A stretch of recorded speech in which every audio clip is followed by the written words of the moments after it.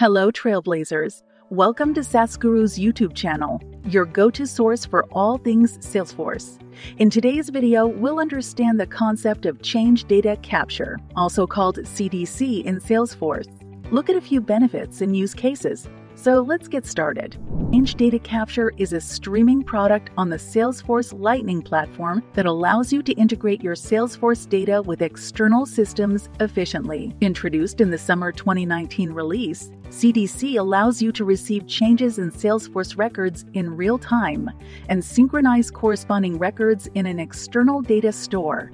This outbound process publishes events for changes in Salesforce records corresponding to CRUD, create, read, update, delete, and undelete operations.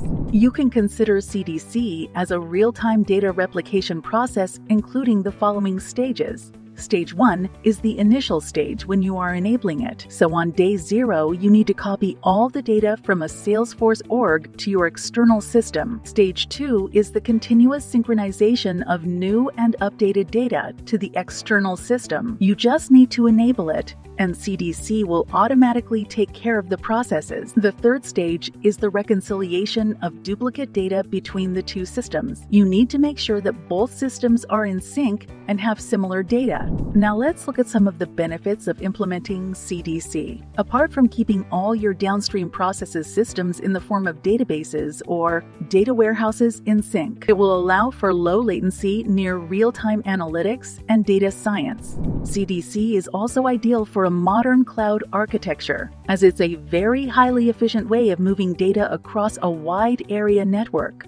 Another benefit is its ability to track delete operations. Tracking or detecting deletions in a source database can be difficult and time-consuming. However, CDC tracks delete operations, and we can easily propagate those over to our target or destination database. CDC is perfect for various use cases, such as receive notifications of Salesforce record changes, including create, update, delete, and undelete operations. Capture changes of most fields for all records.